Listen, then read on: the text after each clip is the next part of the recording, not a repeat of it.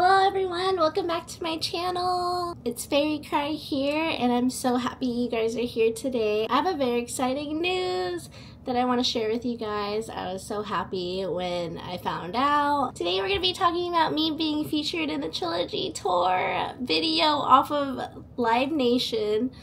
Oh my gosh, you guys, I'm so happy. I don't even know what to say. Like, I feel like I can actually rest in peace now, knowing that I feel like it's such a big thing because of how much of a big fan I am of Melanie Martinez, and it's such a cool thing to kind of see myself being there and experiencing the concert and seeing how happy I am, honestly, at the concert was so just like capturing my happiness and seeing it in a very candid way, which was really exciting to see my reaction of her performing.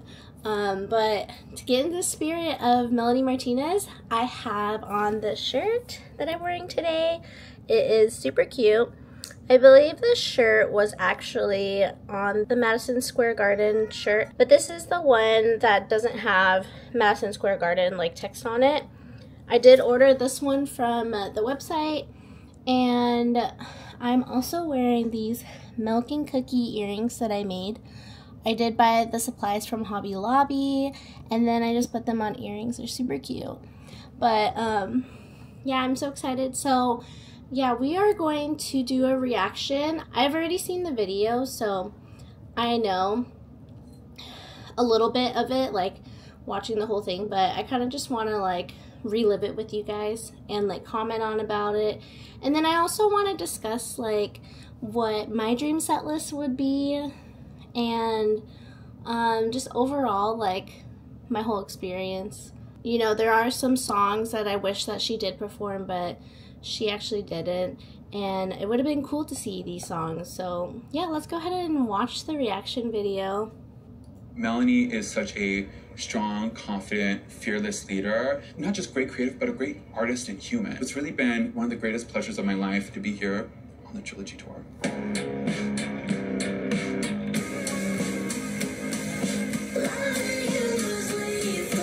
There's me!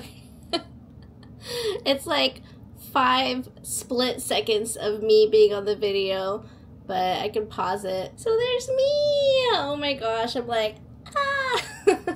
I really love that they got this footage of me, you guys. I look so freaking happy, and I really was. And I was truly living the best life right then and there. I honestly had a feeling that they were gonna create a movie or something. I kept getting these vibes like they were gonna do something. Because when I think about it, the guy that was recording the videos, like I saw the people who were in the front of the stage, and I noticed that they had this huge camera equipment, and it was like, you know, it was strapped onto him. It was a huge camera, and so I was like, they're definitely filming something. I was just thinking like in my head, like why would they have that huge camera just to record this one show? Yeah, I'm really glad that I was able to get this on footage and on my little DJI camera, you can see right there. But it was really nice like being able to record the whole entire thing, and without my phone covering up my face. You know, sometimes I feel like that ruins the whole experience of you know, them seeing your reaction. And I also feel like Melanie can see you guys from the stage, and it's just like awesome to have that connection like with the smaller camera. It's not in your face, it's not covering your face, and she doesn't feel as like zoomed in to your camera, like she's just looking at a bunch of phones. But I also feel like, you know, she can see your reaction. So it was a really good idea that I brought the DJI camera, which was super small. But if I could relive that tour, honestly, I would not have recorded at all and just, you know, live life to the fullest without recording and going on my phone. But yeah, this is such a super awesome moment for me, and I feel like it would just like made my whole day like when I saw it on Instagram. Well, let me talk about how I first saw the video. So I was like scrolling through Instagram, and then there's a few like Melanie Martinez fan pages that I follow, and one of them reposted the video of Live Nation. I didn't even see it at all, and I was like, oh wow, cool, they did a little snippet of Melanie's concert. And then I realized that it was the same outfit that she was wearing for our concert, which was Palm Desert. It was this white outfit, which you can see right here. I'll post a picture. And I was like, I wonder if that's my concert that I went to. And then I like looked at the preview. There's like a preview on Instagram. It was like chopped up. And I saw that they had filmed these people that were in front of me, and I recognized them. I was like, oh, I remember them. I remember seeing them, and I was like, oh my gosh, I wonder if I'm in the video at all. So then I like click on YouTube to watch the whole video, and I see up until 18 seconds right there at the mark, I'm in the video, and it's like so crazy to me.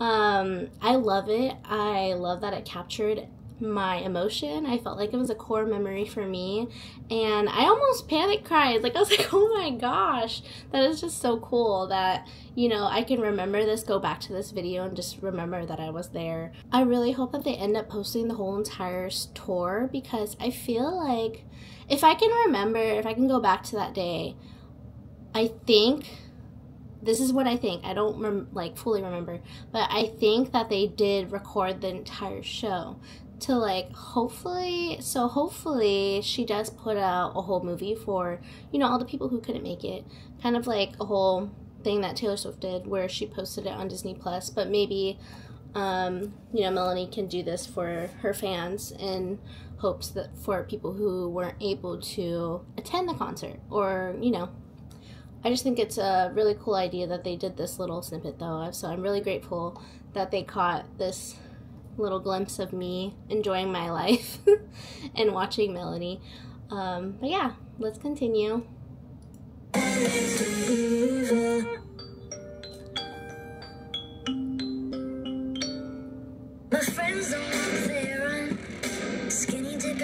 think this was after. It was inspired. I mean, I think this is after. So I think this is GA line, because I'm like, I don't remember these people in line. So I'm pretty sure this is, they captured these fans outside when we were inside for our VIP. Off of Dollhouse. Also, their outfits are so freaking cute. Look at her little buttons. I wonder if she like made her dress, like her little buttons right here. And then I just love the whole idea. I don't know if it her sister or like her daughter, but super cute that you guys, you know, these people are bringing in their kids to enjoy Melanie Martinez. And honestly, I don't think it's really inappropriate. I feel like it's completely appropriate, like, for a woman to like experience these things that Melanie has created through with her music. I feel like it's important to have that person sing it, and so that they can have something to relate to, because a lot of people who go through these things don't have anything to relate to. Like me, when I was younger, before I had listened to Melanie Martinez, there's not a lot of music that, you know, I connected with, and I felt like there wasn't a lot of music that made me feel like it was okay to be weird and crazy and, you know, cool. But I love that they're bringing in their kids. It's so fun. Inspo was the K-12 She Wakes Up. Also, I love everyone's outfits. They're so cute. Like, what the heck? I literally want to buy these girls' outfits. Every single person I was passing by, I was like, I want your outfit, I want your outfit, I want your outfit. But yeah, so cute. In this dress exactly. Portal, yeah, I made this hat. So cool. I've listened to her for so long, and all of her music's so special to me. Same, girl. I'm excited to just experience the whole story she's created, which just means so much to me.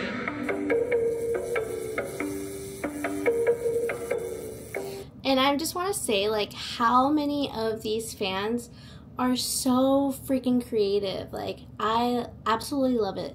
I feel like out of all the concerts, I feel like Melanie Martinez fans go the hardest. Like, literally, we go the freaking hardest. Just by dressing up. I mean, my outfit wasn't that hard. But what I'm saying is, like, all of the fans around me, the person next to me in the first 18 seconds of where I was in that little split second, they had made their whole dress, like, their whole outfit.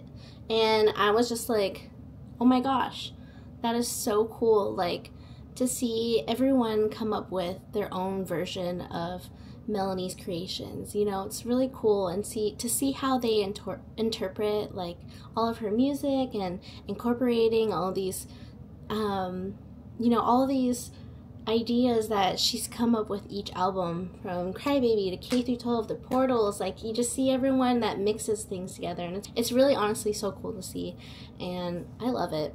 But let's continue. She is one of those rare artists that tells stories that are really meaningful. Working with an artist that's so driven by concept, it's a dream come true for me as a makeup artist. I'm able to really create makeups that are, you know, just as fantastical and deeply expressive as her music is. And I just want to say, like, give credit to the team. Like, they are doing an amazing job doing the makeup, the hair. Like, you guys, I don't see anyone going that all out for their singers like other makeup artists. I feel like they aren't going that far out. Like, and I love how detailed everything is. Like, it's so insane how many different outfits and how many different hairs and how many different makeup styles like Melanie has worn. It's so cool to see their art, you know? I think it's really amazing. Still stains when the sheets are washed. Sex don't sleep when the lights are off. Kids are still depressed when you dress them up. And syrup is still syrup in a sippy cup. The Crybaby wig is set every night in Velcro rollers. And then we have coined these little things. I call them doodle bops. And they just connect on the side on the top here.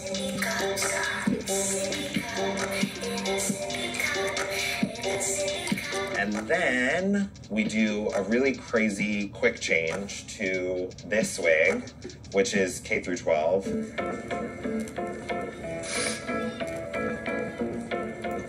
Also, can we give credit to Mel's backup dancers? Oh my gosh, they literally make the tour.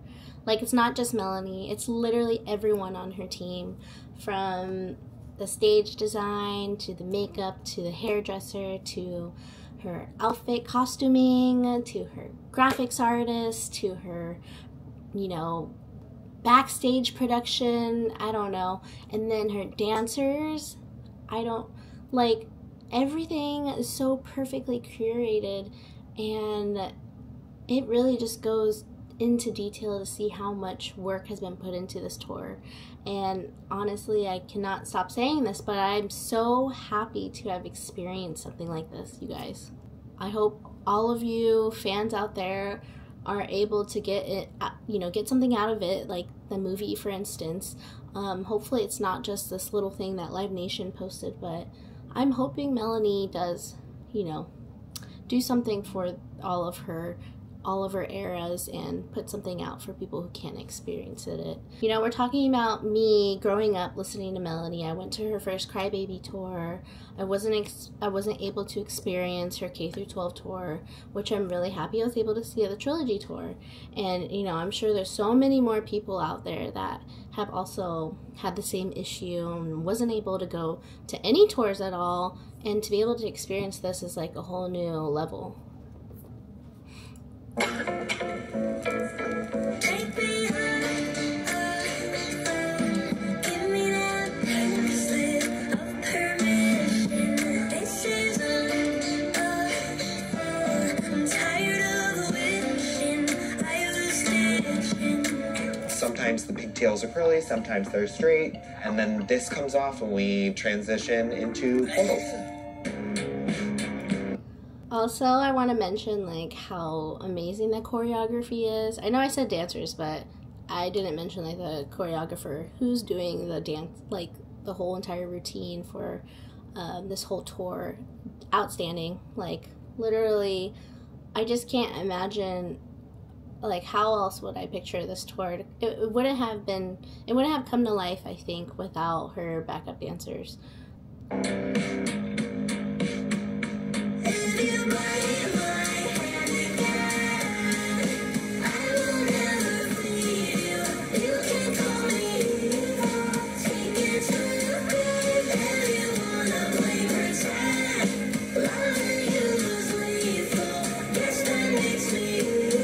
So this is what it looks like fully painted. When I take the makeup off and disinfect it every day, this is what it looks like. There is Velcro on the underneath side of the wig, and then it basically just goes on like a Lego. When we walk around with it, it just feels like we just beheaded her. Literally, she comes immediately off stage. We just rip the mask off. She's like, get me out. It's really nuts to watch her go through that every single night. She's a tough cookie, that one. She's a queen.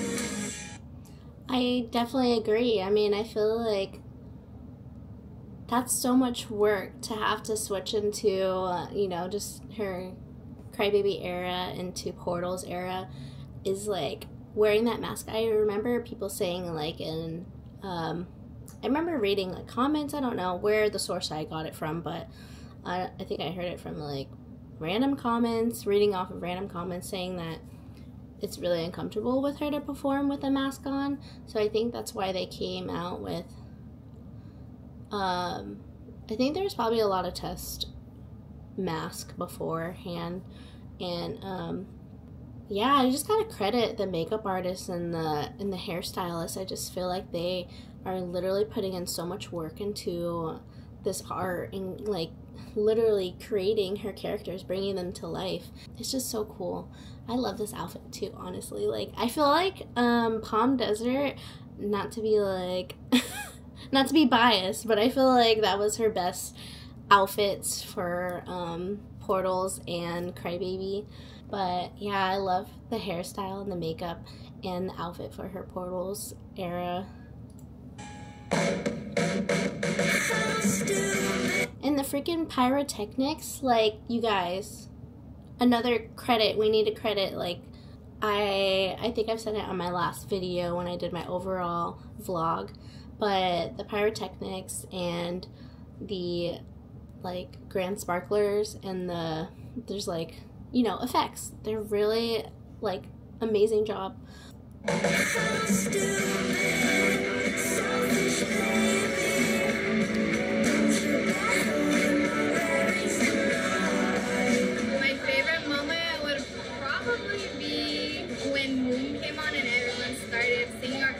Yeah, the beginning definitely. of when she's at the portal set, I literally started crying like a baby. The concept of it, moving from your previous life onto the next one. Same. I think I remember that person. They were sitting in front of me, but I feel like I remember talking to them, and they were from Australia, which is so amazing to me that people would come out and fly to see Melanie. And honestly, I would do the same because, you know, she doesn't tour too much around the world. So it's such a beautiful thing to experience as like a whole community and people coming out from around the world. Like, I think that's just so awesome. But yeah, let's continue on the video. Closure, because it's a story that you follow, and she was able to wrap it up in a little bow and then just kiss it goodbye. It's just a show you can't miss, really. Literally. I really just don't want it to be over. I know it's the beginning, but I just feel like it's gonna end before I know it. I'm just trying to just soak it all in and absorb every moment. And you guys are so fucking incredible. I love you so, so much. Yes. Yes. Same. It was just so cool to see everyone's reaction and just how they look from a stage point of view, looking at the audience and seeing how much everyone is enjoying themselves. But yeah, it was so cool to see myself and others that I remember seeing at the concert on the video. I love that for them too. And yeah, I hope that she makes a whole entire tour video all together, like with every song that was performed. That would be so awesome to see. So let's talk about the dream set list that I think would be a perfect set list for the Trilogy tour. If I could change it and make it my way or my version, this is the type of set list that I would want. So if we look at what was actually on the set list, how many songs completely total. So there's a total of 28 songs. So starting with the Crybaby era, she had performed at least 9 songs.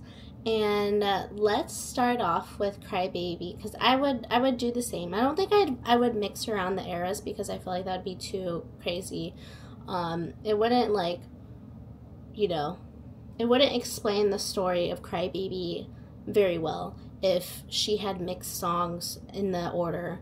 So we have 9 songs total. let's just say that if it were up to me, I would do 30 songs.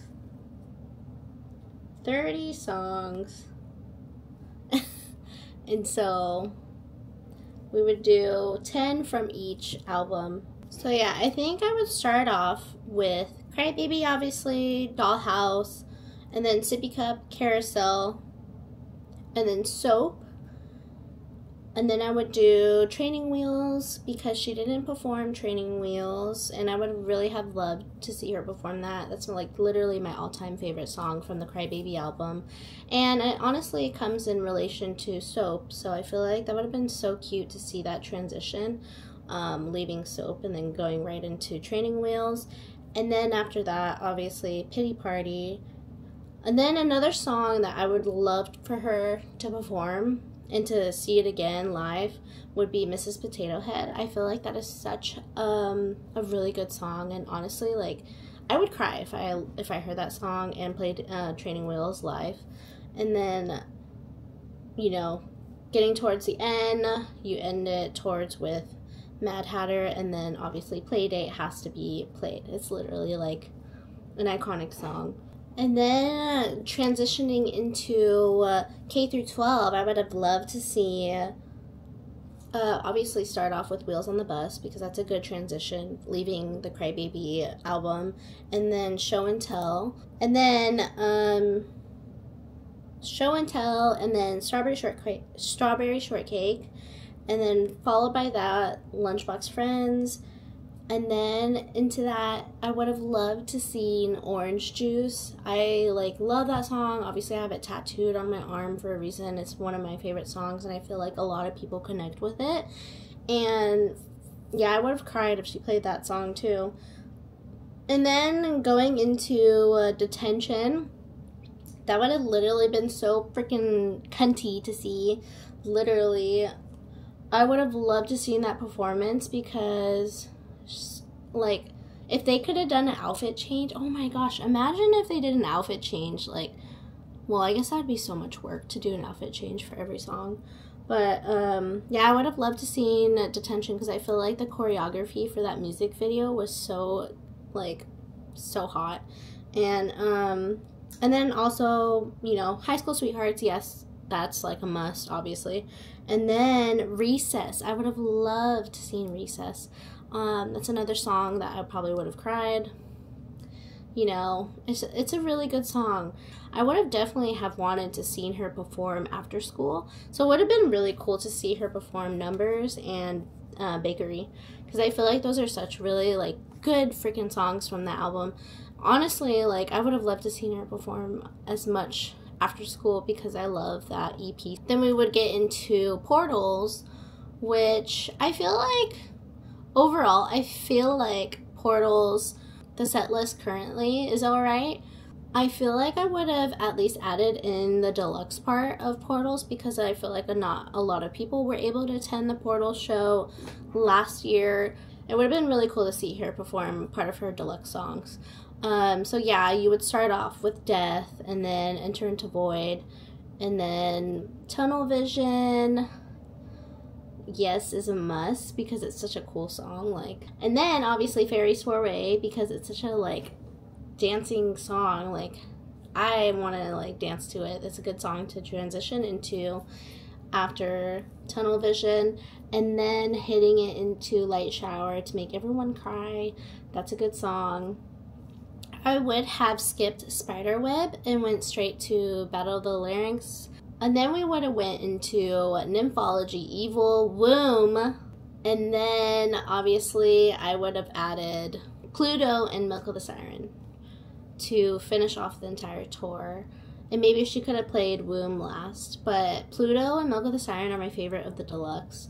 I feel like Powder is a really good song, but to play at a tour, I don't think it's really, like, I don't think it's really that appropriate, maybe. I just feel like it's not really a toury kind of song that you would want to play out loud. But definitely Pluto and Milk of the Siren would have been cool to see again. But yeah, that would be my dream set list. Let me know what songs you guys would have loved to see at the Trilogy tour. And I hope you guys I'll get the chance to go and experience before it ends on the 31st. I believe is her last show in Pennsylvania, Hershey.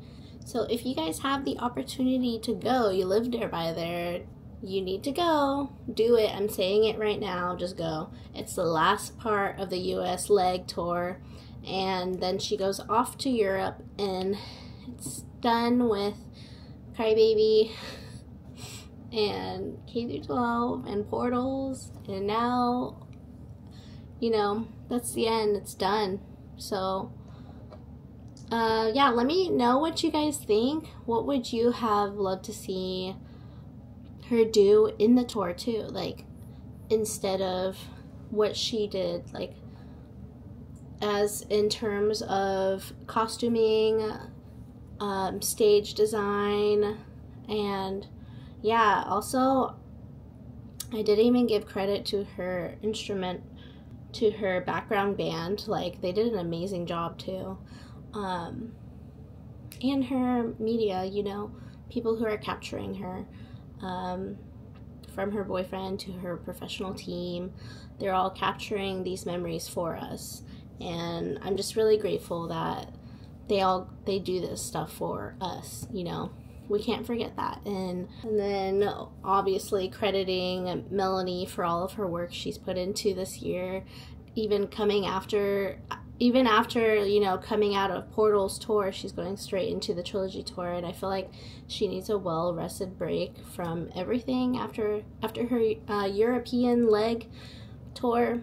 I think she should take a long break and relax with her, you know, her boyfriend and her little puppies, and just, it's awesome to see her grow, and hopefully she just keeps growing, and all the new fans, you know, we welcome you. Well, I welcome you to, you know, join in together and experience these things.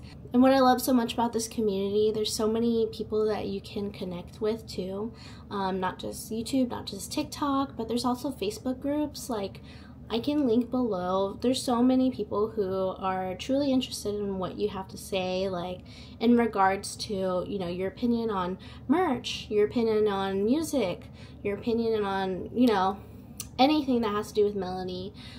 It's a really cool thing to be part of and you know, be involved in, especially if you're a fan.